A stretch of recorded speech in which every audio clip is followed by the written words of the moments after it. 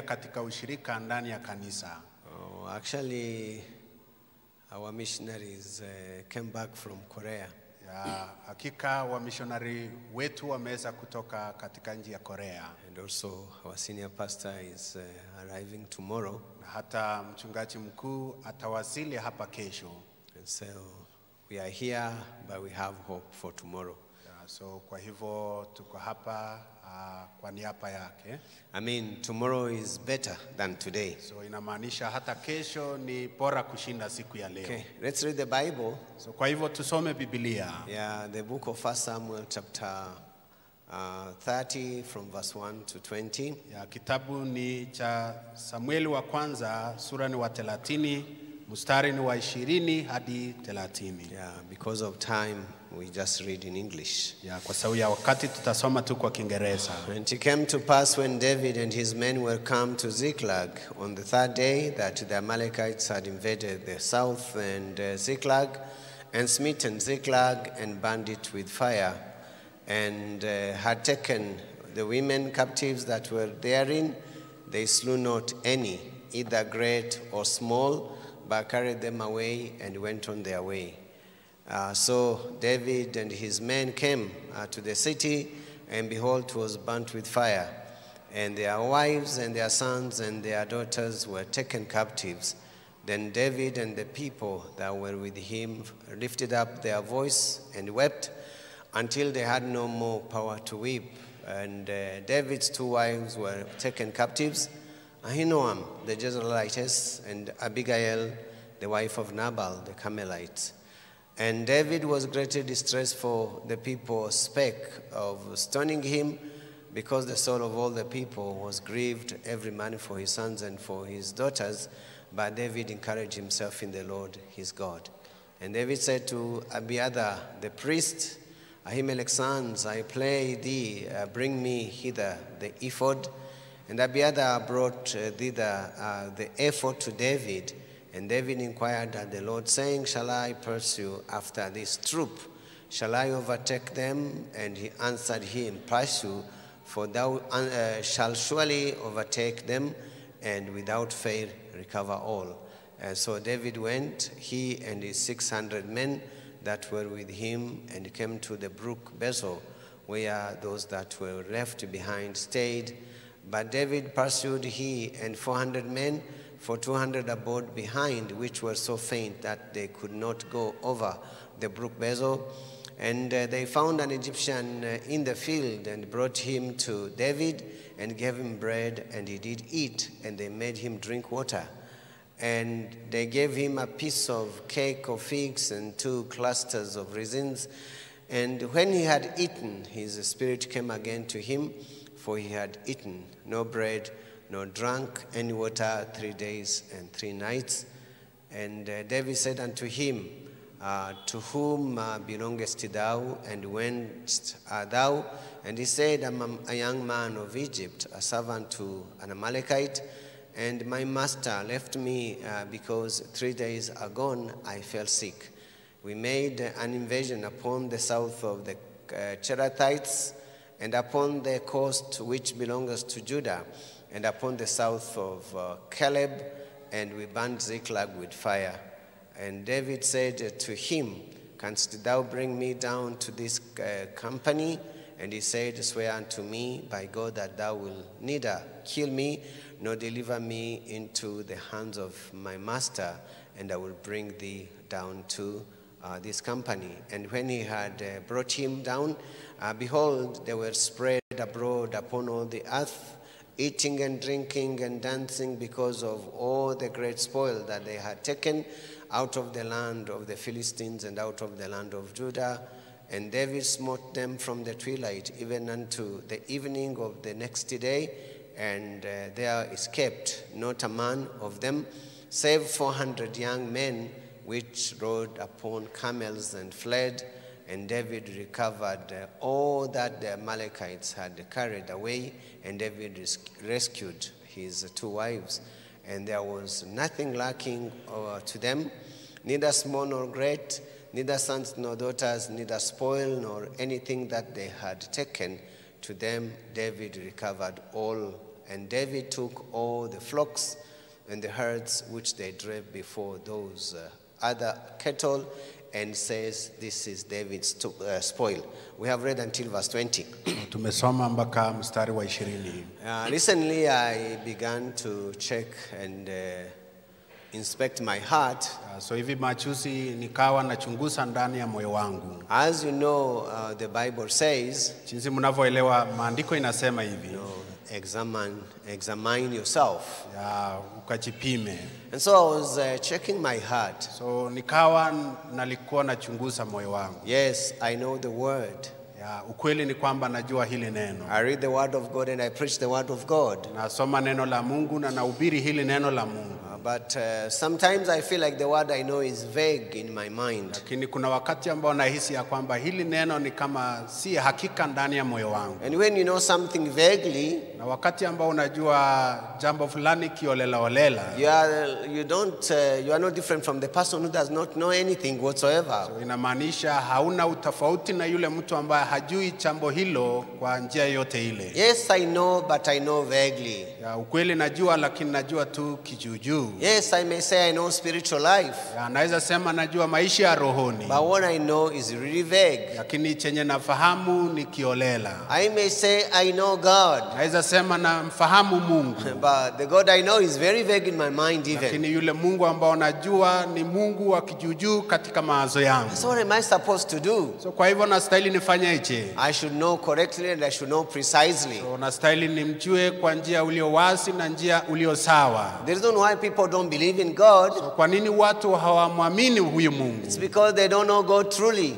Kwa sababu hawamfahamu huyu Mungu kwa uhakika. They don't know God correctly. Na hawajui huyu Mungu kwa njia ulio sawa. Yeah, but then if I really know God and I know myself, lakini kama kweli namfahamu huyu Mungu mimi binafsi, then to belong to God and to believe in God becomes so easy. So kumilikiwa na Mungu na kumwamini Mungu inakuwa ni nyepesi. But because I don't know God or I know God vaguely, lakini ni kwa sababu simfahamu Mungu namjua tu kijuujuu. Yeah, it's not easy for me to have true faith to believe in God correctly. So haikuangi ni rahisi kwa mimi kukuwa na imani na kumwamini Mungu. Yeah, this last week I visited a funeral home. Yeah, so wiki uliopita nilitembelea nyumba ambao kuna matanga. Yeah, in this home they are mourning the loss of a mother. Na kwa hii familia walikuwa naomboleza kwa ajili ya kumpoteza mama wao. Yeah, and then as I was sharing the word of God with them, na wakati nilipokuwa nashiriki neno la Mungu pamoja nao, there's something that is should be clearly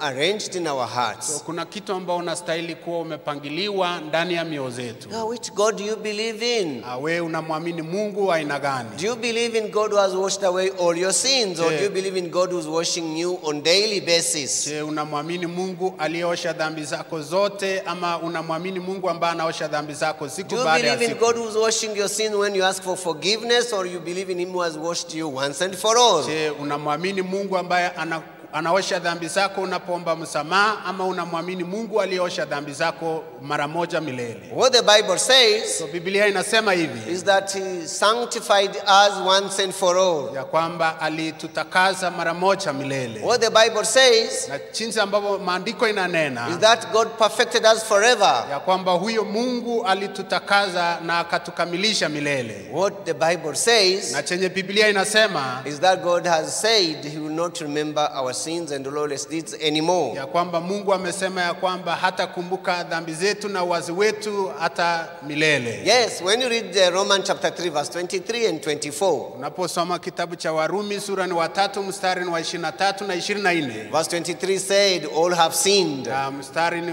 wa 23 maandiko inasema wote wametenda dhambi. And fell short of the glory of God. Na wamepungukiwa na utukufu wa Mungu. This is true. Ya ni ukweli. But in as much as this is true, lakini kadri hii ni ya ukweli, yeah, verse 24 is even true. Hata mstari wa 20 ya ukweli hata zaidi. So verse 23 says we are justified freely. Ya 24 kwa sababu wanahesabia kuwa wenye haki bure. Yes, here we have the word grace, justified freely by grace. Ya hapa kuna nena kupitia neema, wanahesabika kuwa wenye haki bure kwa neema. Yes, our redemption has been accomplished already. Ya ukombozi wetu ushatimilika tayari. Even though it's accomplished, Ya hata ingawa umeweza kukamilika, and everything has been done by grace, na kila kitu imeweza kufanyika kupitia neema. God really wanted to bestow grace upon every single human being. Mungu angetamani kupeana neema kwa kila mwanadamu. Yeah, but there's something that cannot happen in my life as long as I don't have the faith to believe in these words. Lakini kuna kitu ambao hawezi kufanyika kwa maisha yangu wakati ambao sina imani juu ya hili neno. Yes, grace is there given already. Ya ukweli ni kwamba neema ushapeana tayari. But do I believe in this? Do I have faith to believe in the grace of God? Lakini je, nina imani ya kuamini hili neno? God says, Mungu anasema hivi, I've justified you freely by grace. nimekuhesabia kuwa wewe ni mwenye haki kwa neema. But those who don't have faith to believe in this word, Lakini wale ambao hawana imani kwa kuamini hili neno, yes, indeed, they cannot nullify the word of God. ukweli ni kwamba hawezi wakalifuta hili neno la Mungu. But themselves, they remain as sinners. Lakini wao wenyewe wanasaliwa wakiwa ni wenye dhambi. Yes, the word of God remains true. So neno la Mungu linasalia kuwa ni la ukweli. And so the Bible says, let God be true, but every man a liar. Biblia inasema ya kwamba wacha Mungu akuwe ni wa ukweli na kila mwanadamu akuwe ni So muongo. as we move around here and share the word of God with people, So tunapotembea hapa na pale na kushiriki neno la Mungu na watu, something that is amazingly realized is that people don't believe in the word of God, or they believe in the word of God vaguely. ya jambo la kushangaza ni kwamba watu wengi hawaamini hili neno la Mungu ama wanaliamini kichujuu. Even if it's a machine, Na hata kama ni mashine, if you don't know it very well, precisely, kama haujapata ufahamu vizuri jinsi ya kutumia and you are trying to use it, na unajaribu kuvitumia, you end up spoiling the machine. una budi la tu kuliharibu mashine hilo. But as we think about our spiritual life, So tunapofikiria kuhusu maisha yetu ya rohoni, as we think about the faith that we have to believe in God, na tunapofikiria kuhusu imani ambao tuko nayo juu ya kumwamini Mungu, is it precise, is it correct, or it's something very vague in us? ni imani ambao uko na uhakika ama ni imani ya kichujuu katika maisha yetu? So as I have the correct faith, So napokuwa na imani ambao ni sawa, surely the work of God has to be manifested in my life. hakika kazi ya Mungu hauna budi la tukudhirika katika maisha yangu. Having the faith to believe in God correctly is very important. Unapokuwa na imani ya kuamini Mungu kwa njia uliomwafaka ni ya muhimu. But most of the people in their spiritual life, Lakini miongoni mwa watu wengi katika maisha yao ya rohoni, not only me, but I was able to check also in the lives of so many people, na sio tu mimi binafsi, lakini nilichunguza kwa maisha ya watu wengi, they believe in God who actually is vague in their hearts. wanamwamini Mungu ambao ni Mungu wa kichujuu katika maisha yao. Yes, they say they have the promise of God, Hakika wanasema wako na ahadi la Mungu, but even this promise of God is vague in their hearts. lakini ahadi la Mungu ni ahadi ya kichujuu katika maisha yao. And so if the word of God settles in my heart correctly, So wakati neno la Mungu linaposimamishwa ndani ya moyo wangu kwa njia uliomwafaka, then the works of God will be revealed in my life. so kazi ya Mungu utadhihirika katika maisha yangu. One time I was preaching in the prison. So kuna wakati moja nilikuwa nahubiri gerezani, And then before I preached that, these inmates were singing. na kabla sijahubiri hao wafungwa walikuwa naimba, And now they were singing one song. na wakawa naimba wimbo moja, That is found in the Bible also. wimbo ambao umepatikana ndani ya Biblia. But now they are singing in a twisted manner. Lakini wanaimba kwa njia ambao ni kama umepindika. They are saying, God, give us the key. Wanaomba hivi ya kwamba Mungu tupatie funguo. Yeah, give us the key. Tupatie ufunguo. But then after they have sung and they sat down, Na baada ya kuimba na kuweza kuketi chini, I met one of them. nikawa nimekutana na mmoja wao. Eugene, you are saying that God should give you the key. Eugene, unasema ya kwamba Mungu awapatie ufunguo. But actually what the Bible says precisely, Lakini Biblia inaelezea wazi is that God has given us the key. ya kwamba Mungu ametupatia ufunguo. Do you believe God has given you the key, or you believe God is holding the key still? Je, unaamini ya kwamba Mungu ametupatia ufunguo ama bado unaamini ya kwamba Mungu ameshikilia ufunguo? The key for our sin problem. problem. ya ufunguo kwa ajili ya dhambi zetu, The key for our difficulties. ufunguo kwa ajili ya hali magumu kwa The maisha key yetu, for our challenges that we are faced with in our lives. ufunguo kwa ajili ya hali ngumu ambayo tunapitia kwa maisha. That key, who has it? Ya ufunguo huo nani ako nayo? Does God has it or I have it? Je, Mungu ako na ufunguo ama mimi niko na ufunguo? You know, when you have the key, Unapokuwa na ufunguo, no matter how the door could be locked, haijalishi mlango umefungwa kiasi gani. if you have the key, then there's no problem. Unapokuwa na ufunguo hauna shida. God, anytime you can go and you can open. Kwa sababu wakati wote unaweza kwenda pale na kuweza kuufungua. But now when you are faced with difficulties, Lakini unapokumbana na hali, it's completely locked, there is no way whatsoever. unapoangalia kila mahali kumefungwa, hakuna matumaini. It's as if Unapoangalia, it's not possible for you to go through it. unapoangalia ni kama hakuna matumaini ya wewe kuweza kupitia hapo. So now you start to ask God, please give me the key. So wakati huo unaanza kumwambia Mungu, nipatie ufunguo. But what God says is the opposite. Lakini chenye Mungu anasema ni kinyume. Now that you are born again, Na kwa hivyo umesaliwa mara ya pili. God says that He has given us the key. So Mungu anasema kwamba ametupatia ufunguo. In the book of Matthew chapter 18, Ya kwa kitabu cha Mathayo 18, yeah, the Bible says, maandiko inanena hivi. in Matthew chapter 18, Ya Mathayo mtakatifu 18, yeah, verse 18 says, ukisoma mstari wa 18 Verily unasema I say hivi. unto you, whatsoever you shall bind on earth shall be bound in heaven, and whatsoever you shall loose on earth shall be loosed in heaven. Amin, nawaambieni, yoyote mtakayofunga duniani yatakuwa yamefungwa mbinguni, na yoyote mtakayofungua duniani yatakuwa yamefunguliwa mbinguni. And again I say unto you that if two of you shall agree on earth as touching anything that they shall ask, it shall be done for them of my Father which is in heaven. Tena nawaambia ya kwamba wawili wenu watakapopatana duniani katika jambo lolote watakaloliomba, watafanyiwa na Baba yangu aliye mbinguni. For where two or three are gathered together in my name, there am I in the midst of them.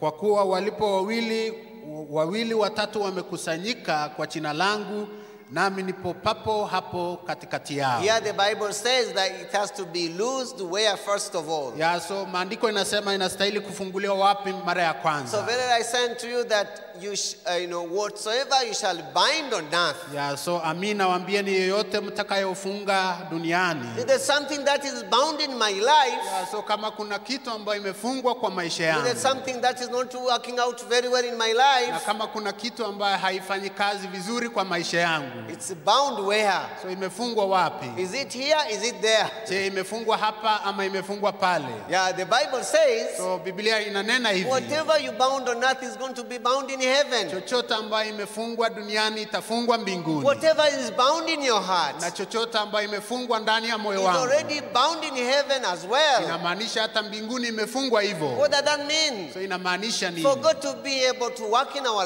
Ili lives, Mungu akaweze kufanya kazi kwa maisha He yetu. waits to see whether there is accurate faith in my heart, Mungu anatazamia kama kweli kuna imani ulio sawa ndani ya moyo whether I wangu, believe in His promise correctly. na kama kweli unaliamini ahadi zake kwa njia ulio The mwafaka. promise I believe in my heart Na ahadi ambayo naliamini ndani ya moyo, will make me free, will make everything to be loose. unaweza kuniweka huru, unaweza kunifungua. But when I still hold this in my heart, Lakini wakati ambao nachifunga ndani ya moyo when I'm wangu, still bound and binding these things in my na heart, wakati ambao nimefungwa na vitu hivyo ndani ya moyo wangu, there won't be peace, there won't be rest whatsoever in the situation that I'm faced with. so unamaanisha kwamba hakutakuwa na amani, hakutakuwa na furaha, hakutakuwa na chochote ndani ya maisha yangu. Then I'm waiting upon God, Na wakati huo namngojea Bwana, like those inmates there, right? na haileti hata maana. God, give me the key. Mungu nipatie ufunguo. God, I'm asking the key. Mungu naomba ufunguo. God is saying, no, I've given you the Na key. Mungu anasema hapana, nishakupatia ufunguo. And whatever you are binding on earth, Na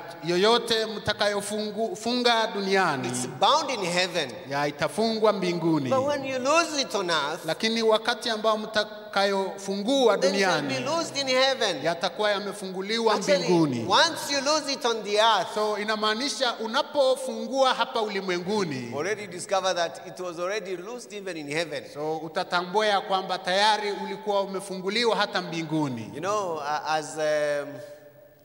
sometimes I say like this. Ya, kuna mara mingi nasema hivi. Yeah, faith life is like, you know, you are in front of an automatic door.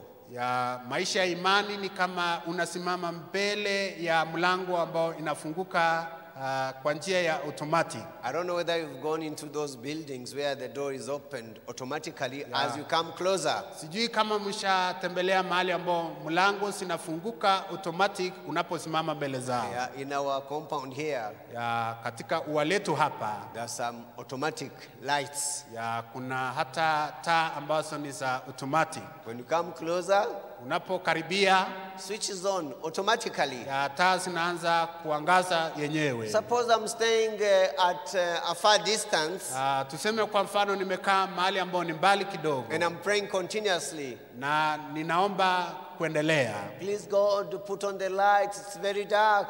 Mungu tafadhali utupatie mwangaza, kuna giza hapa. Yeah, I want this light to be switched on. Ya, nataka taa hizi sifunguke sasa. God will say what? Ya, Mungu atasema nini? Why don't you come closer and see whether the light will not go on? Ya, kwa nini usinikaribie na ukaweze kuona kama taa ziko wazi ama zimefungwa? Yeah, there's an automatic door in front of me. Ya, kuna mlango ambao unafunguka kwa njia automatic. Rather than me moving towards it and stand before it so that it may open. So badala ya mimi kuweza kukaribia na kuweza kuona ikiwa imefunguka. Yeah, I'm staying far and I'm praying honestly. So nakaa mbali na naomba kwa moyo ulio wa kipekee. And I'm praying zealously. Na ninaomba na juhudi. But where am I? I'm very far. Lakini mahali ambapo niko mbali.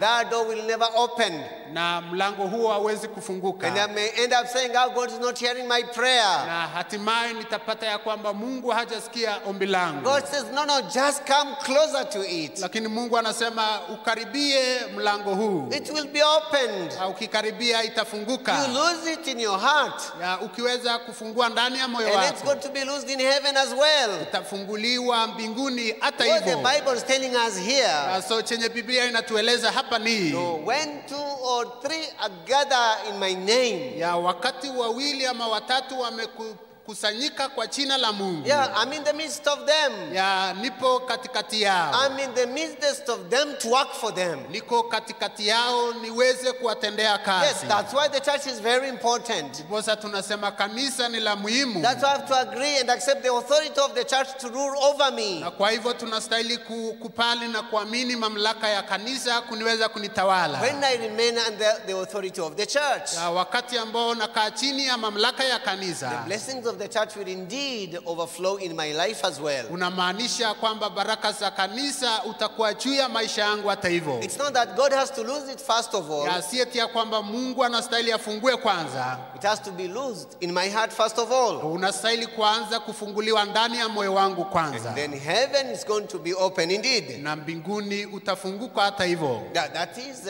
what you have to realize. So jambo hilo unastahili kulifahamu hivyo.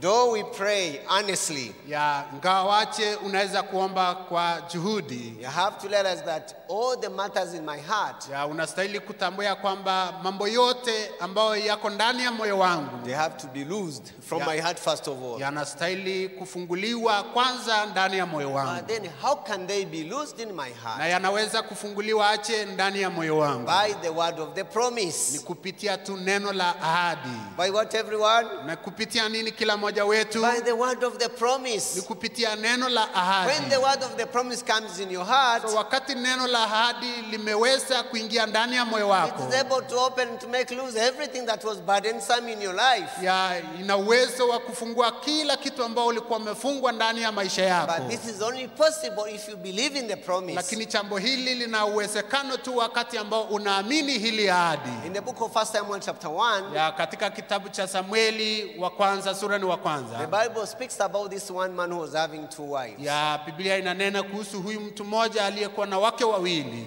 And one is Hannah, the other one is Peninnah. Na mmoja wao ni Hana na mwingine ni Penina. Peninnah has got a very big problem. Na Penina akawa na shida kubwa. Hannah has got even a bigger problem. Na hata Hana ako na shida kubwa zaidi. The Bible says Hannah was barren. Na Biblia inasema ya kwamba Hana alikuwa ni tasa. Actually being barren in the land of Israel, ya kukuwa tasa katika taifa la Israeli. no, that means she's under a curse. Ya unamaanisha kwamba alikuwa chini ya laana. She's under a curse. She cannot do anything to remove the curse she's under. Na kama ako chini ya laana hana budi ya kufanya chochote kuondoa laana. In that kind of situation, na katika hali kama hiyo, she has Elkanah who's comforting her continuously. alikuwa na Elkana ambaye alikuwa anamfariji mara kwa mara. Oh Hannah, don't worry. Hana, usijali. I will give you a worthy portion. Ya nitakupatia sehemu ambayo inakufaa. Hey Hannah, don't worry. Ya so kwa hivyo Hana, usikuwe na wasiwasi. Don't even weep.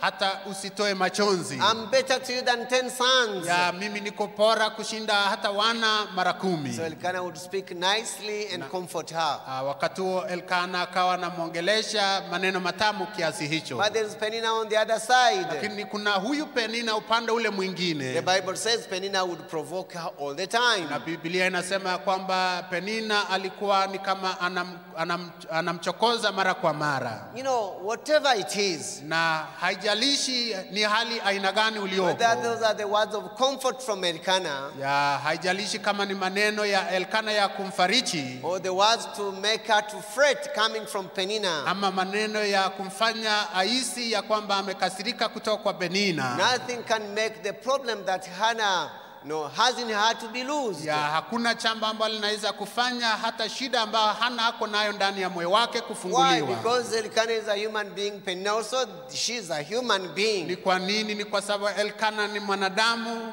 kama Penina jinsi alivyo ni mwanadamu. But Hannah continuously had a problem in her heart. Lakini kila wakati Hana alikuwa ana shida ndani ya moyo wake. But eventually she's able to stand before the man of God. Lakini hatimaye alipata fursa ya kusimama mbele ya mtumishi wa Mungu. She was able to stand before Eli. Na akawa amesimama mbele za Eli. Eli was the servant of God. Na Eli akawa ni mtumishi wa Mungu. When he looked at this woman called Hannah. Na wakati alipomwangalia huyu mwanamke ambaye anaitwa Hana, she looked as if she was drunk. Na akaonekana ni kama amelewa. You are drunk, a woman. Ya wewe ni mwanamke ambaye amelewa. Come out from your drunkenness. Ukaweze kutoka katika ulevi wako. That was Eli. Ya hivyo ndivyo Eli alikuwa anamuona. But now, Hannah is explaining. Lakini hapa Hana anaelezea. In the book of 1 Samuel chapter 1. Ya ukiangalia Samueli wa kwanza sura ni wa kwanza. Yeah, Hannah is explaining what kind of life she's been going through. Ya so hapa Hana anaelezea jinsi ambavyo amepitia kwa maisha. So when the Bible says on verse 10. Ya ukiangalia Biblia inasema hivi kwa mstari wa 10. And she was in bitterness of soul and prayed unto the Lord and wept sore. Ya alikuwa katika machungu na akawa analia. And verse 12, it came to pass as she continued praying before the Lord that Eli marked her mouth. Now Hannah, she spake in her heart, only her lips moved, but her voice was not heard. Therefore Eli thought she had been drunken. And Eli said unto her, how long wilt thou be drunken? Put away thy wine from thee. And Hannah answered and said, No, my Lord, I'm a woman of a sorrowful spirit. I've drunken neither wine nor strong drink, but have poured out my soul before the Lord. Now we can see Hannah is pouring her soul before the Lord. Ya so ukiangalia hapa Hana anamwaga moyo wake mbele za Bwana. I'm not a drunkard woman. Mimi si yule mwanamke aliye ni mlevi. Don't count me as a daughter of Belial. Usinihesabu ni kama ni binti wa Ibilisi. I'm speaking my grievances before the Lord. Na mwaga hali zangu zote mbele za Mungu. And actually, when she was standing before the man of God, Eli, na wakati ambaye alikuwa anasimama mbele za mtumishi wa Mungu ambaye ni Eli, she was able to receive the promise of God. Aliweza kupokea ahadi ya Mungu. And so Eli says on verse 17, na mstari wa 17 unanena hivi, hey, go in peace. ya ukaenende na amani. And God of Israel granted thee thy petition that thou hast asked of him. Na Mungu wa Israeli akujalie haja yako ulioomba. God will grant thy petition. Mungu akujalie yale yote ambayo umemwomba. God will answer your prayer. Ya Mungu atajibu maombi yako. Now she's before the promise of God. So kwa hivyo amesimama mbele za ahadi za Mungu. How will we know that the things that were holding her heart are going to be loosed? So unatambuaje ya kwamba hali ambazo zilikuwa zimefungwa ndani ya moyo wake unaweza kufunguliwa? In verse 18 the Bible says, na mstari wa 18 Biblia inanena hivi. And she said, let thine handmaid find grace in thy sight. So the woman went her way and did it, and her countenance was no more sad. Na Biblia inasema naye akasema mchakazi wako na aone kipali machoni pako. Basi huyo mwanamke akaenda zake na naye akala chakula wala uso wake haukukunjamana tena. Now her steps has taken her back home. So wakati huo nyao zake zimemwongoza kuelekea nyumbani. The Bible says she's eating well. So Biblia inasema anakula vizuri. The Bible says her countenance was no more sad. Na Biblia inasema ya kwamba uso wake haukukunjamana tena. What does this mean? So unamaanisha nini? She doesn't have a child yet. Inamaanisha hata ingawa hajapata mtoto. But already Samuel is born from her heart. Lakini kwa hakika Samueli amezaliwa ndani ya moyo wake. Do you understand? Unaelewa hivyo? Samuel is already born in her heart before he was born physically. So inamaanisha Samueli tayari amezaliwa ndani ya moyo wake kabla hajazaliwa kwa nje. Now we know it's already loosed in her heart. So inamaanisha kwamba ndani ya moyo wake amefunguliwa. Now that this is loosed through the promise of the servant of God. Na kwa sababu amefunguliwa kupitia ahadi ya mtumishi wa Mungu. Now it's going to be loosed in heaven or not. Na itakuwa imefunguliwa mbinguni ama sivyo? It has to be opened, right? So inastahili kufunguliwa sivyo? Because this is something, it's like a rule of the spiritual life. Ya tunasema ya kwamba hii ni sharti katika maisha ya rohoni. Yeah, all the time she was crying. Wakati wote alikuwa analia. All the time she could not even eat food. Na hata wakati wote hangeweza kukula chakula. But something that is amazing. Lakini chamba ambalo linafurahisha hapa. Hannah now is able to meet with the promise of God in her life. Ya huyo ana uwezo wa kukutana na ahadi ya Mungu katika maisha yake. Whether it's Hannah or even it's Abraham. So haijalishi kama ni Hana ama Ibrahimu. You know, all the time it has to be loosed on earth and then it can be loosed in heaven as well. Kila wakati unastahili kufunguliwa ndani ya moyo na kwa hivyo utafunguliwa mbinguni. You know, as long as Hannah was binding these things from her heart. Ya mradi Hana alikuwa amefungwa na mambo mengi ndani ya moyo wake. No, there's no way she can meet with the promise of God in her life. There's no way she can see Samuel being born. So hakuna njia ambapo anaweza kukutana na ahadi ya Mungu na hakuna jinsi ambavyo Samueli anaweza saliwa kwa maisha yake. When it is still bound in her heart. So wakati ambao hata dhambi unakuwa ndani ya moyo. She can talk to Elkanah. Anaweza kumongelesha Elkanah. Oh, don't worry, my wife, my beloved wife. Mke wangu mpenzi, usijali. Hey, you know, or else sometimes she's fighting back with Penina. Ya pengine wanaweza hata kupishana na Penina. She's complaining about her situation. Na analalamika kuhusiana na hali zake. She's sorrowful, she doesn't eat. Anafadhaika na hata hawezi kukula. And she's very bitter in her heart. Na ndani ya moyo wake anapepana na uchungu. You know, all these people that are spoken about in the book of 1 Samuel chapter 1. So hao watu wote ambao wamenenwa katika kitabu cha Samueli sura ni wa kwanza. Yes, they are Christians. Ya ukweli ni kwamba ni Wakristo. Elkanah is a Christian. Ya Elkanah ni Mkristo. Penina is a Christian as well. Ya Penina ni Mkristo hata hivyo. You know, but something that we have to keep in mind. Lakini jambo ambao unastahili kulifahamu ndani ya moyo wako ni only Hannah was able to meet with the promise of God in her life. Ni Hana peke yake aliweza kukutana na ahadi ya Mungu ndani ya maisha yake. And when Hannah met with the promise of God in her life. Na wakati Hana amekutana na ahadi ya Mungu ndani ya maisha yake. The things that were loosed in her, were bound in her heart. Mambo ambayo yalikuwa yamefungwa ndani ya moyo wake. Now they are loosed. Mambo haya yakawa yamefunguliwa. It's not that I have to ask the key from God. Asieti ya kwamba tuwastahili kuomba ufunguo kutoka kwa Mungu. Hey, God says I've given you the key. Mungu anasema tayari nishakupatia ufunguo. And then one time our pastor was speaking from this podium. Na kuna wakati ambao mchungaji akawa anaongea katika jukwaa hili. And he said the key was what? Na akasema ufunguo ni nini? He said the key was what? Akasema ufunguo ni nini? Our Akasema ufunguo ni nini? Our lips. Ufunguo ni midomo zetu. You speak the word of the promise. Unastahili kulinena hili neno la ahadi. As you believe it from your heart as well. Na unapoliamini ndani ya moyo wako hata hivyo. This is something that is very amazing. Jambo hili linakuwa ni jambo la kushangaza. I mean, there are two things that you cannot understand. Kuna vitu viwili ambao unakosa kuelewa. When the Holy Spirit of God is at work, you may not understand well. Wakati ambao Roho wa Mungu unatenda kazi unakosa kuelewa. Also when the spirit of Satan is working, you may not understand it very well. Wakati ambao roho chafu wa shetani unapotenda kazi unakosa kuelewa. So most of the time people are dragged by the evil spirit of Satan. So kuna mara mingi watu wanafurutwa na roho wa shetani. Because they speak the situation. Na kwa sababu ya hali. They speak the circumstances. Na wananena hali katika maisha yao. They speak about their problems. Na wanaanza kunena kuhusu matatizo yao. And they don't have the promise of God in their hearts. Na wakati huo hawana ahadi la Mungu ndani ya mioyo zao. That's why they are bound continuously. So wanakuwa watu ambao wamefungwa siku baada ya siku. And they are praying, God, please give me the key. Na wanaanza kuomba Mungu, tafadhali nipatie ufunguo. It's not that we have to pray for the key. We have the key already. Na si eti kwamba tunastahili kuomba kwa ajili ya ufunguo, tayari tuko na ufunguo. We have the key because we are God's children. Tuko na ufunguo kwa sababu tumefanyika kuwa watoto wa Mungu. We have the key. Tuko na ufunguo. And God gives us this promise. Na Mungu anatupatia ahadi hili. I will be their God, they shall be my people.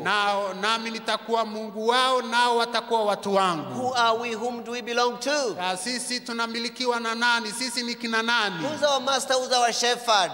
Kuna Bwana aliye ni mchungaji wetu. Who is our custodian? Ni nani ambaye ni mwangalizi wetu? I don't belong to myself. Mimi sio wa mimi mwenyewe. Because God said you are mine. Ni kwa sababu Mungu anasema wewe ni wangu. Even my own things, I keep them and protect them because they belong to me. Hata na vitu vyangu na viweka na vihifadhi ni kwa sababu ni vyangu. Do you just mismanage your things? Je, unavitavanya vitu vyako? You just take your phone and throw away wherever wherever you want? Je, unachukua simu yako unatapanya kila mahali? You keep and protect because that belongs to you. Unahifadhi na unaweka vizuri ni kwa sababu ni chako. But people believe that God really has become our master. Lakini watu wanaamini ya kwamba Mungu amefanyika kwa Bwana wetu kwa maisha yetu. When Hannah was able to accept the word that came from the man of God, Eli. So wakati Hana ameweza kuamini neno ambalo limetoka kwa kinywa cha mtumishi wa Mungu aliye ni Eli. When the man of God said, "May the Lord God of Israel grant thy petition." Wakati mtumishi wa Mungu alisema ya kwamba na Mungu wa Israeli akujalie yale yote ambayo umemwomba kwake. This word of the promise. So hili neno ambalo ni la ahadi was able to make her heart loose. Uliweza kufanya moyo wake kukuwa umefunguka. That's why she can only, be happy again. So kwa hivyo hana budi la tu kukuwa mama ambaye amechawa na furaha tena. Oh, I have Samuel. Nina huyu Samueli. Where is your Samuel? Samueli wako hako wapi? My Samuel is in the promise that I've received from the servant of God. Samueli wangu amefichwa ndani ya ahadi la Mungu ambao umepeanwa na Mungu. And from that time onwards, after she received the promise, the word of the promise, na kuanzia wakati huo na kuendelea baada ya kupokea ahadi la Mungu, God becomes responsible to accomplish the promise that he has given. Mungu akawa ni yule ambaye anahakikisha kwamba hilo ahadi limetimika. In the book of Romans chapter 4, kwa kitabu cha Warumi sura ni 4, we have the story about Abraham as well. Kuna hadithi kuhusu Ibrahimu hata hivyo. Abraham is receiving the promise as well. So hapa Ibrahimu anapokea ahadi hata hivyo. Yes, God spoke to him in Genesis chapter 12. Mungu alinena naye katika kitabu cha Mwanzo 12. But when you see him throughout chapter 13, chapter 14, chapter 15 of the book of Genesis, ukimwangalia katika sura wa 13, sura wa 14, sura wa 15 katika kitabu cha Mwanzo, Abraham is like staggering in faith. Unaona ya kwamba Ibrahimu anasita katika maisha ya imani. But this Romans chapter 4 verse 19 says, lakini ukiangalia Warumi sura na 4 mstari ni wa 17 unasema hivi, and being not weak in faith. Hakuregea katika imani. Okay, let me just read in English from verse 19 up to verse 21.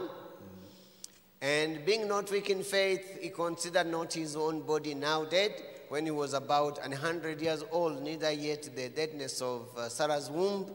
He staggered not at the promise of God through unbelief, but was strong in faith, giving glory to God, and being fully persuaded that what he had promised, he was able so to perform. This is very important. So jambo hili ni la muhimu sana. Now when he's fully persuaded that what he has promised is also able to perform, so wakati ambaye ameshawishika ya kwamba yule ambaye aliahidi ana uwezo wa kutimiza. Is it loose? Is it bound? Je, imefunguliwa ama imefungwa? In the heart of Abraham. So ndani ya Ibrahimu. Many times, so kuna mara mingi Abraham was having these issues, bound in his heart.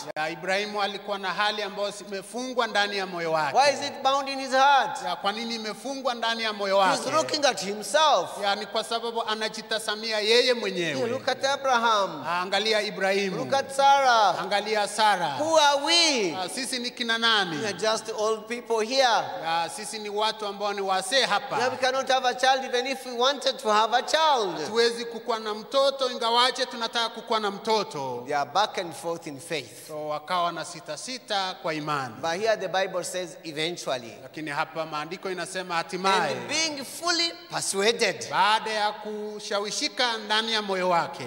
No, that what he has promised he was able also to perform. Ya kwamba yule ambaye aliahidi ana uwezo wa kutimiza. Is this bound? Is this loose? So inamaanisha amefungwa ndani ya moyo wake ama amefunguliwa. He has already, everything is loose now. So inamaanisha kila kitu kimefunguliwa sasa. When he was able to reach at this point, wakati alipofika kiwango hiki, it's no longer about his condition and circumstances. Haitegemei tena hali zake na masharti yake. It's not that the womb of Sarah is dead. Si eti ya kwamba tumbo la Sara limekufa. It's not that we are old people, we cannot do anything here. Si eti ya kwamba sisi ni wazee hatuwezi kufanya chochote mahali hapa. His focus had already changed. Wakati huo mtazamo wao ulikuwa umebadilika. His focus was only on the promise of God. Na mtazamo wao ukawa unaelekea ahadi ya Mungu. He's fully persuaded. Na wakawa wameshawishika kweli kweli. Yeah, even though I'm old, it's not a problem. Hata ingawa mimi ni mzee, hii sio shida kwa Mungu. He has promised. Yeye aliahidi. He's more than able to accomplish that which he promised. Ana uwezo wa kutimiza chenye ameahidi. God is not a liar. Mungu sio muongo. There are many people outside here. So kuna watu wengi hapo nje. They believe in a God who seems to be a liar. Wanamwamini Mungu ambaye anaonekana ni kama ni muongo. So one time I was in a fellowship. Kuna wakati nilipokuwa kwa ushirika. And somebody, from the congregation rose up his hand to ask the pastor a question. Kuna mtu kwa mkutano aliinua mkono wake akawa anaitana mchungaji. This is somebody who did not have a child even though he had been married for some years. Huyu ni mtu ambaye hakuwa amezaa mtoto ingawa alikuwa amekaa miaka kadhaa kwa ndoa. And then he's asking a question. So wakati huo akawa anauliza swali. Oh pastor, I think God lied to me. Mchungaji, nafikiria kwamba Mungu aliniadaa. Can God lie? Je, Mungu anaweza danganya? Can God lie? Je, Mungu anaweza danganya? No. Hapana. But he's saying God lied to me. Lakini alikuwa anasema Mungu alinidanganya. Hey, so what do you mean God lied to you? Unamaanisha nini ya kwamba Mungu alikudanganya? Hey, speak out, tell us. Tafadhali tuambie. God promised me a child, now I have no child yet. Mungu aliniahidi nikuwe na mtoto na wakati huo sina mtoto. The pastor gave the answer right away. Na mchungaji akawa anapeana jawabu.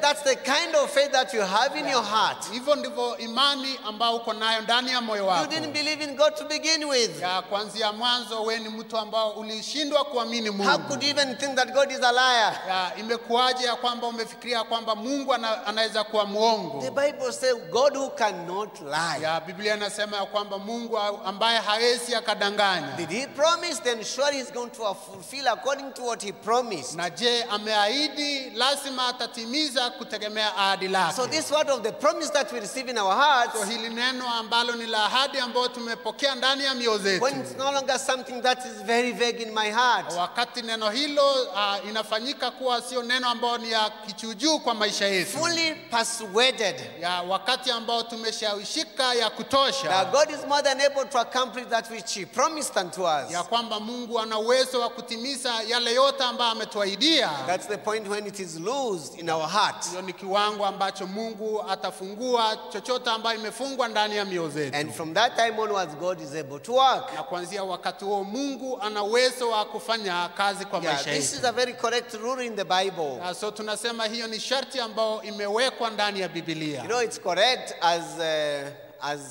as the sun rising every morning.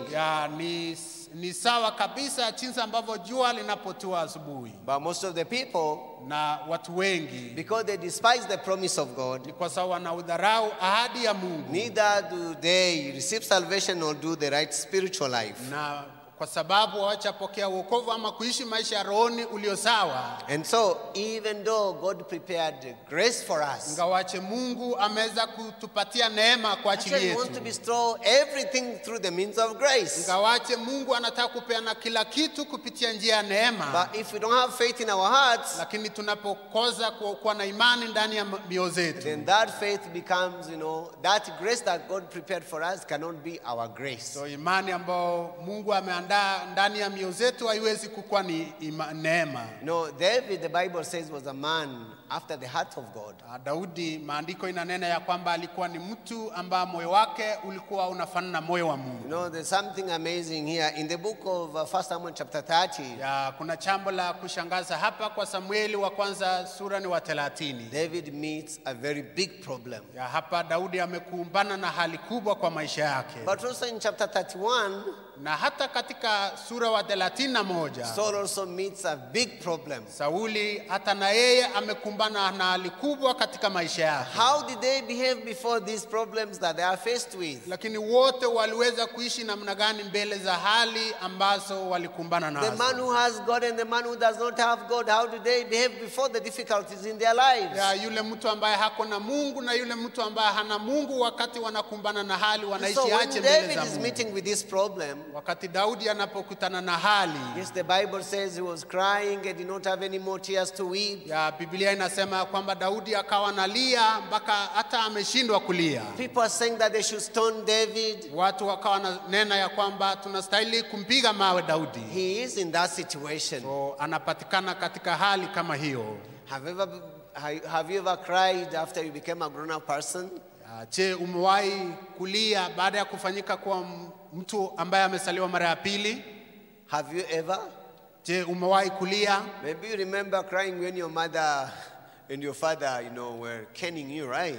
Pengine unakumbuka wakati baba yako ama mama yako walikutandika, sivyo? Yes. Ndio. Have you ever cried after you became a grown-up person? Sijawahi kulia baada ya Have you ever cried? Sijawahi kulia baada ya kukuwa mtu mzima. Raise up your hand if you ever cried after you become a grown-up person. Unaweza kuinua mkono wako kama hujawahi baada ya kukuwa mtu mzima. Amen. Ushawahi kulia? Ama umewahi kulia? Yes, some of you, yes, hi, kuna wale ambao pengine wamelia, kuna wale ambao hawajalia. But not many times, right? Lakini sio mara mingi, sivyo? You are faced with a very big problem. Tuseme kwa mfano umekutana na shida kubwa sana. It's beyond your power. Hauna uwezo wa kudhibiti. You cannot try to do anything by yourself. Hauwezi ukafanya chochote wewe binafsi. And then you cry. So wakati huo unaanza kulia. Maybe if you can remember well, kama unakumbuka vizuri, the incident that made you to cry, matatizo ambao yalikufanya ulie, there are not many. Sio matatizo mengi, right? Sivyo? But then something that is amazing, when you cry, what happens at that time? So jambo la kushangaza ni wakati ambao unalia, ni nini unafanyika wakati huo? In that situation, even though David was together with 600 men, wakati huo ingawa Daudi alikuwa na watu 600, even they are saying, let us kill David by stoning him. Wanasema tumue huyu Daudi kwa kumpiga mawe. They came to that situation. Na Daudi akawa katika hali kama hiyo. But then the Bible says, lakini Biblia inasema hivi, in verse 6, Mstari ni wa 6. I think we can read all of us together. 1, 2, 3, go. And David was greatly distressed, for the people spake to stoning him, because the sorrow of all the people was grieved, every man for his sons and for his daughters. But David encouraged himself in the Lord his God. Right? Yes. Now that you have made that difficult situation. So kwa sababu amekutana na hali ngumu kama hiyo. Right? Sivyo? Do you end up by crying or do you move to but? Je, tunaenda upande wa kulia? Do you end up by being grieved only because of the difficulties you have? Je, unaishia tu kulia tu kwa sababu ya hali ulizo nazo? Or else you encourage yourself in the Lord your God. Ama utakuwa mtu ambaye unachitia nguvu kwa Mungu wako. And David encouraged himself in the Lord his God. Na Daudi alichitia nguvu na kutokana na Mungu wake. As he encouraging himself in the Lord his God, so anapochitia nguvu kutokana na Mungu wake, the Bible says, Biblia inasema hivi, he inquired from God. Aliulizia kwa Mungu. He began to inquire from God himself. Alianza kuulizia kwa Mungu. Yes, I have these difficulties. Niko na hali kama hii. But do I have God in my life? Lakini je, nina Mungu ndani ya moyo wangu? Yes, I'm faced with this kind of painful situations. Kweli ni kwamba nimekutana na hali ya uchungu kiasi hiki. But do I have God in my life? Lakini je, nina Mungu ndani ya maisha yangu? Can I run towards my God? Je, naweza mkimbilia huyu Mungu wangu? So the Bible says, na Biblia inasema hivi, David encouraged himself in the Lord his God, and David now inquired from the Lord. That is verse 8. Ya mstari wa 8, na Daudi akawa anamuulizia kwa Mungu. And David inquired of the Lord, saying, shall I pass you after this troop? Shall I overtake them? And he answered him, pass you, for thou shalt surely overtake them, and without fail recover it all. Na Daudi anauliza, je, nikiwafuata jeshi hili nitawapata? Naye akamjibu, fuata, kwa kuwa hakika utawapata nao. Ukosi utawapokonya wote. Now after David has received the promise of God in his life, so baada ya Daudi kupokea ahadi la Mungu ndani ya maisha yake, this issue is already loosed in his heart. So hali hii umefunguliwa tayari ndani ya moyo wake. How you follow, pursue them. Ya nitaweza kuwafuata, Thou shalt surely overtake them. Na kwa hakika utaweza kuwapokonya. And without fail recover all. Na kwa hakika utaweza kuwaregesha kila kitu. Just follow them. Ya ukaweze tu kuwafuata hao. So regardless of any situation and any condition. So haijalishi hali yoyote, haijalishi masharti yoyote. David started to move. Wakati wa Daudi akaanza kuenda. And the Bible says, so David went. Na Biblia inasema Daudi akaenda. Why is he going? Ni kwa nini Daudi anaenda? Yeah, he's going because this is something that is loosed in his heart already. Anaenda ni kwa sababu jambo hili tayari shafunguliwa ndani ya moyo wake. Let me go and recover. Ya wacha niende nitaregesha. Let me go and overtake them. Wacha niende nitawapata. Let me go and see the preparation of God. Wacha niende nikaone maandalizi ya Bwana. Let me see how God is going to work. Wacha niende nikaone jinsi ambavyo Mungu atafanya kazi. This is the life of those who have believed in the promise of God. So tunasema haya ni maisha ya wale ambao wanamwamini kwa Mungu. As we believe in the promise of God, tunapoamini ahadi la Mungu, God is more than able to work in our lives. Mungu ana uwezo wa kufanya kazi zaidi katika maisha yako. Yeah, follow. Ya ukawafuate. You shall surely recover all. Hakika utawapata, utapokonya yote. You know, whenever you hear the servant of God, Pastor Park, unaposikiza mara kwa mara mtumishi wa Mungu mchungaji Park, he testifies on how continuously God has been working in his life. Amekuwa akishuhudia jinsi ambavyo Mungu amefanya kazi mara kwa mara kwa maisha yake. And so today I was thinking, so leo nikawa nafikiria, how could I be here? ni jinsi gani ningeweza kukua hapa? How could I stand here? Na ni jinsi gani ningeweza kusimama hapa? When David followed, so wakati Daudi amemfuata, I came to discover how myself also I was able to belong to this place. Niliweza kutambua jinsi nilichipata nimemilikiwa mahali hapa. Verse 11 says, mstari wa 11 unasema hivi, and they found an Egyptian in the field and brought him to David and gave him bread. And he did eat, and they made him drink water. Na wakamkuta Misri mafueni, wakamleta kwa Daudi na kumpa chakula, naye akala na wakamba maji ya kunywa. Yeah, to say the truth and frankly speaking in front of you. Ya kusema ukweli na kusema wazi mbele zenu. I am this Egyptian boy. Ya mimi ni huyu kijana Misri. Long time ago after I got salvation. Ya samani baada ya kupokea wokovu. Now I'm in the church. Wakati huo nikawa ndani ya kanisa. I was learning my spiritual life. Na nikawa najifunza maisha ya rohoni. And somebody happened to ask one of my relatives that was around. Na kuna mtu ambaye aliuliza mmoja wetu wa jamaa wangu, where is so and so? Wapi fulani wa fulani? And he said in Kiswahili. Na wakamjibu kwa Kiswahili hivi. Oh, aliokotwa.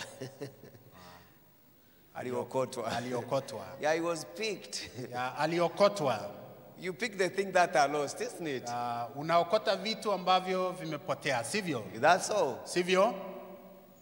But when I was lost, lakini wakati ambao nilikuwa nimepotea, I was picked and I was able to belong to David. Nikawa nimeokotwa na nikawa nimemilikiwa na Daudi. I was able to belong to the servant of faith, Pastor Park. Nikawa nimemilikiwa na mtumishi wa Mungu, mchungaji Park. Why? Because I was lost. Ni kwa nini? Ni kwa sababu nilikuwa nimepotea. Yeah, this Egyptian boy is abandoned. So huyu kijana Misri alikuwa ameachwa. Even his own master forsook him. Hata bwana wake alikuwa amemwacha. We don't need him. We don't need you anymore. Ya wewe hatukuhitaji tena. You know, after they give him something to drink, so baada ya kumpatia maji ya kunywa, now David is coming to him and asking him questions. So wakati wa Daudi anamrudia, anamuuliza maswali. Well, to whom do you belong to? Wewe ni wa nani? He said, and whence art thou?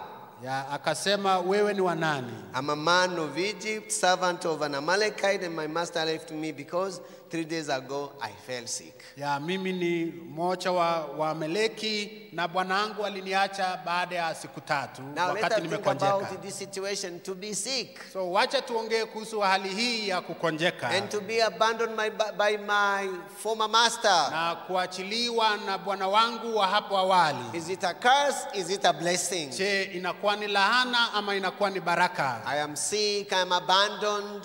Ya mimi ni mgonjwa, nimeachwa. You know, is it good? Is it bad? Je, jambo hili ni nzuri ama ni mbaya? Yes, without going through this situation, so pasipo kupitia hali kama hii, you cannot change the master. hauwezi ukabadilisha bwana. I don't know whether you may think about the day you got salvation yourself. Sijui kama unaweza fikiria kuhusu siku ambao uliweza kupokea wokovu wewe mwenyewe. Were you doing well? Je, ulikuwa unafanya vizuri? Were you great people? Je, mlikuwa watu mashuhuri? How could you belong to this true gospel? Mlimilikiwa na hii kanisa kwa njia ipi? How could you belong to the Jesus Christ himself? Ulimilikiwa na Yesu kwa njia ipi mwenyewe? How could Jesus become your Lord and your master? Na Yesu alifanyika kuwa Bwana na Mwokozi kwa maisha yako namna gani? He didn't come to you when you were doing very well by yourself. Hakukujia wakati ambao ulikuwa unafanya vizuri. He didn't come to you when everything was fine. Haukupatikana wakati kila kitu ilikuwa inaendelea vizuri kwako. You are sick. Ulikuwa mgonjwa. You are abandoned. Ulikuwa umeachwa. You are hopeless. Ulikuwa hauna matumaini. You are sorrowful. You don't know how to overcome the sorrow that has come to you. Ulikuwa mtu wa mashaka, hujui jinsi ya kutatua mashaka. And then you are abandoned. Na ulikuwa umeachwa hivyo. But then that became a chance for this man to belong to David. Lakini tunasema jambo hilo lilikuwa ni sharti ama nafasi ya kufanyika wa kumilikiwa na Daudi. Without being forsaken. So pasipo kuachwa ama kukanwa by our former master. Ya na bwana wetu wa hapo awali. This Amalekite who was enslaving this Egyptian. Huyu Mwameleki ambaye alikuwa anamuongoza huyu kijana. It's Satan. Ni shetani. Satan uses us for his own benefits. So shetani anatutumia kwa ajili ya manufaa yake mwenyewe. Satan enslaves. Ya shetani anafanya watu wako watumwa. But eventually what happens? Lakini hatimaye ni nini unafanyika? He has to abandon them and they become hopeless. Hatimaye shetani anawaacha wanakuwa watu ambao hawana matumaini yoyote ile. That is the work of Satan. Hiyo ni kazi ya ibilisi. But something very thankful about. Lakini jambo la kushukuru sana ni After Satan released us, then we could be able to meet with the servant of faith. baada ya shetani kutuacha tuliweza kukutana na mtumishi wa Mungu. And then you could listen to the true Na gospel. wakati huo tukawa tumesikiza injili. And then you could belong to David. Na kuanzia wakati huo tukamilikiwa na Daudi. This David is Jesus. So Daudi ni kifuli cha Yesu. Now this Egyptian is in the hands of David. So tunaangalia huyu kijana amemilikiwa mikononi mwa Daudi. He's given food. Na amepewa chakula. He's given something to drink. Amepewa maji ya kunywa. And David, can you guide me? Can you lead me? Na Daudi anamuomba, "Je, unaweza kuniongoza, unaweza kunielekeza?" Amazing life started from this time onwards in his life. Na maisha mapya ulianza kuipuka kuanzia wakati huo. Actually, when did you listen to the gospel? Wakati gani tulisikiza injili? When did Jesus become your hope? Ni wakati gani Yesu alifanyika kuwa tumaini How lako? could you be connected to Jesus? Uliweza kuunganika na Yesu kwa njia ipi? When you were doing well? Je, wakati ambao ulikuwa mashuhuri? No, that time. Sio wakati huo. But when you became useless. Lakini wakati ambao ulikuwa ni bure. When you became hopeless. Wakati ambao ulikuwa umeshindwa, hauna matumaini. When we got lost. Wakati ambao tulikuwa tumepotea. Then Jesus could find us. Na wakati huo Yesu alitupata. For the Bible says, na maandiko yanena hivi, he came for the lost. Alikuja kwa ajili ya waliopotea. And so I'm thankful. So kwa hivyo nashukuru sana. It's a blessing for me to have gone through those difficulties. Ni baraka kwangu kuwa niliyapita mambo hai magumu. Because I was able to receive the grace to belong to Jesus. Kwa sababu kupitia jambo hilo niliweza kupokea neema ya kumilikiwa na Yesu. But now that Jesus has become our master and our Lord, lakini sasa kwa sababu Yesu amekuwa Bwana katika maisha yetu. Whatever we go through and whatever difficulties we are faced with, so mambo yote ambayo tunapitia, hali zote ambayo tunapitia, I hope we can live the life to inquire. Ningetamani tuweze kuishi maisha ya kumuuliza yeye. And I hope we can live the life to receive the promise. Na ningetamani tuweze kuishi maisha ya kuweza kupokea ahadi ya Mungu. And out of this promise that we receive from him, na miongoni mwa ahadi hizi zote ambao tunazipokea, then he's able to work in our lives. Atakuwa na uweza wa kufanya kazi katika maisha yetu. Okay, thank you so much. Let's pray. Asanteni sana na tuombe. Father, we thank you for your love and your grace upon our lives. Baba, tunakushukuru kwa sababu ya upendo wako na neema yako juu ya maisha yetu. We thank you for the key that you've given to us. Ni asante kwa kifunguo ambao umetupatia. And the Bible says, Biblia inanena hivi, whatever is loosed upon the earth is also loosed in heaven. Mambo yote ambayo yatafunguliwa hapa duniani yatafunguliwa na hata mbinguni. If the saints that are here today have got matters that are bound in their hearts, watakatifu walio hapa leo wako na mambo mengi ambayo yamefungika ndani ya mioyo zao. allow them to make these things to be loosed in their hearts. Waruhusu mambo kama haya yafunguliwe ndani ya mioyo zao. For when it is loosed on the earth, it's also loosed in heaven. Ni kwa sababu wakati ambao yamefunguliwa ndani ya mioyo yanafunguka hata na mbinguni. It's not that you have the key, we have the key. Si eti ya kwamba hatuna, si eti ya kwamba huko na funguo, tuko na ufunguo. Father God, I'm praying continuously. Baba Mungu, naomba kuendelea, that I will step forward for the sake of preaching this precious gospel. ya kwamba tunapopiga hatua ya kuhubiri injili, you open doors in front of us. Ukatufungulie milango mbele zetu. And allow us to believe in you precisely. Ukaturuhusu tuweze kukuamini kwa njia uliomwafaka. And once the promise of God is steadfast and believed in our hearts, na wakati hadi ya Mungu umeweza kusimamisha kwa njia uliomwafaka ndani ya mioyo zetu, we believe there will be abundant works of the gospel even through Kenya Church. Tuamini ya kwamba kutakuwa na kazi tele ya injili ndani ya kanisa. And through our lives individually. Na kupitia maisha yetu